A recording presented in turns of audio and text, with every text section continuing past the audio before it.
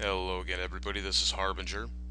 Want to give you a heads up on what my next Redstone project in Minecraft is going to be.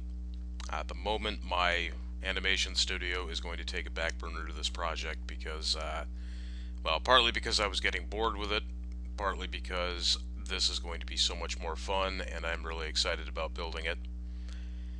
What is next is I am going to tackle building a working Pong game with Redstone. It's going to be capable of being, excuse me, capable of being one or two player. If it's two players playing, each will have separate controls up for up down to move their paddle up and down on the screen. If it's single player, then the paddle on one side of the screen will be replaced by a solid wall of torches, so that you'll basically be hitting the ball against the wall and returning it as many times as you can before you miss 3 times. That is the plan, though. For anybody who is not interested in me trying to give a half-assed technical explanation of how I'm going to go about doing this, you can stop watching now, um, because that's what the rest of the video is going to be. And then here we go with my attempt at explaining how this is going to work. Probably going to be rambling quite a bit because I only have a rough idea of how this is going to work, and I'm not very good at explaining things until I've actually built them, and even then that's questionable. But what we are working with is the same 10 by 10 grid that I used for my animation studio and a couple of other projects. What we're going to be doing is on the far left and the far right side is where the player paddles are going to be. Each of them is going to be 3 pixels high, 1 pixel wide.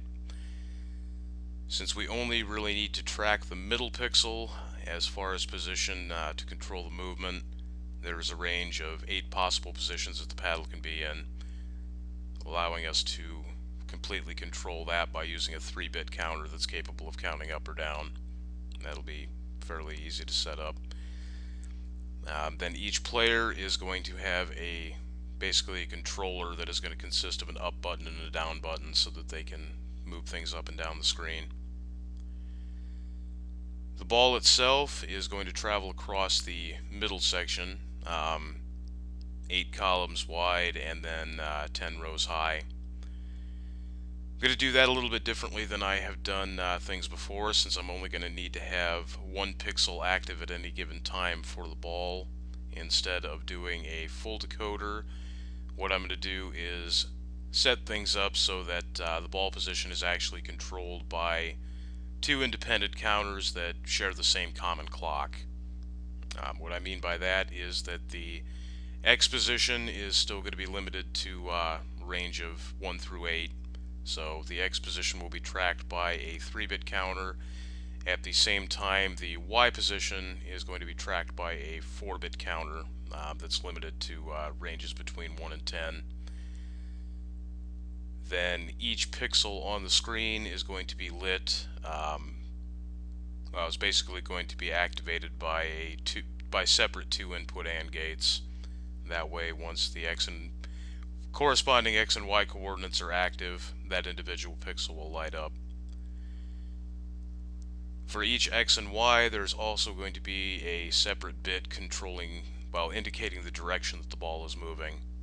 That determines whether the counter will count up or down, depending on how it's supposed to be moving. Once it reaches the boundaries of the top, bottom, left, or right of the screen, then the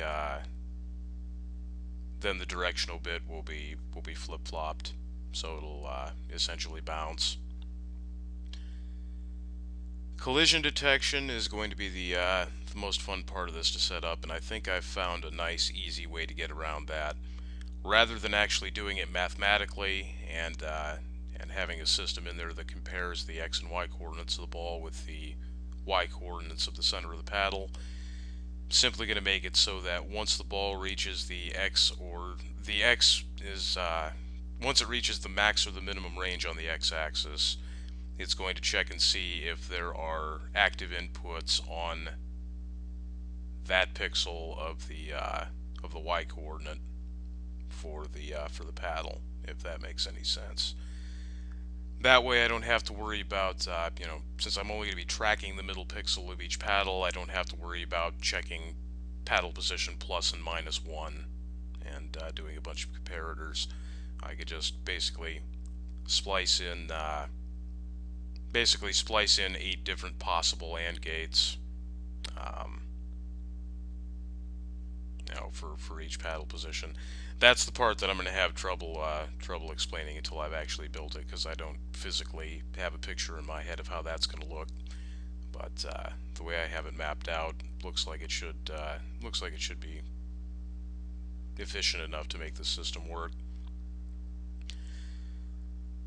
Likewise, with the collision detection for the bouncing at the end, if the ball reaches the maximum or the minimum on the x-axis and the pixels for the paddle are not active, then it's going to register that a point has been scored.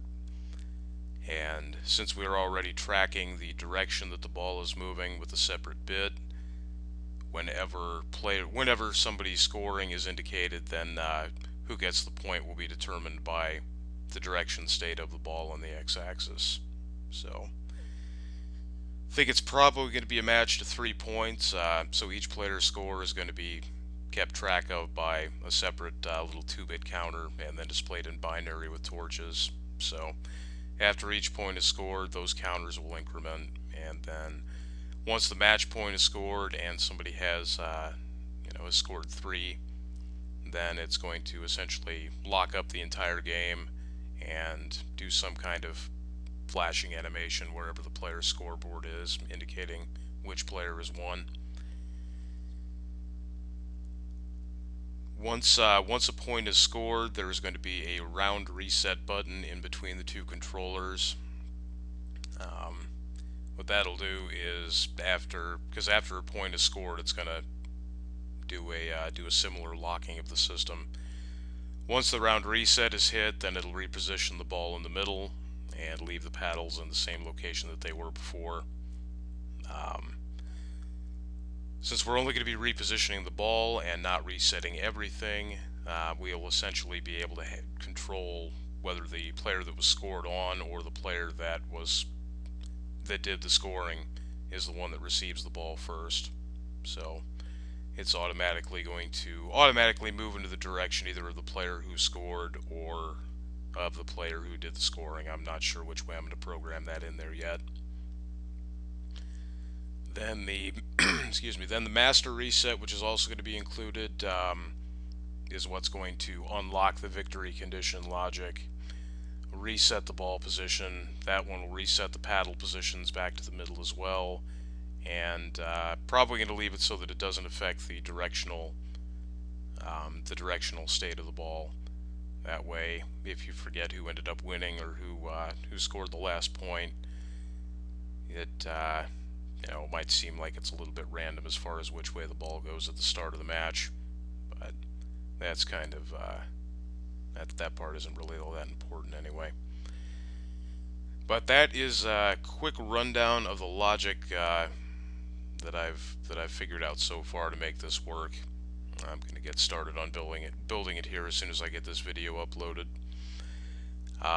Obviously, it's going to be a pretty easy game. The ball is going to be moving relatively slowly. It's always going to be moving in a constant diagonal direction, so it's going to be pretty predictable. But either way, it'll be fun, and it needs to be done because it can be done. So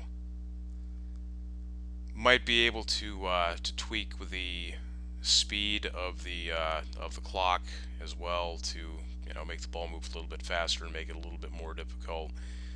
The problem is that with there being so many different multi-bit counters involved in this system, if I have it doing too much at a time, then the system is going to think that the ball is in one place when the screen displays that it is, a couple of cycles behind, which will make actually getting your paddle into the right position awfully difficult.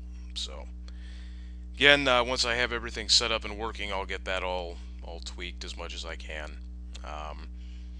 Is going to be capable of 1-player or 2-player mode. Again, going to have a switch that will constantly set the right side of the screen to have all of the paddle pixels be in the on position, so that essentially the non-existent player on the right will never miss a return.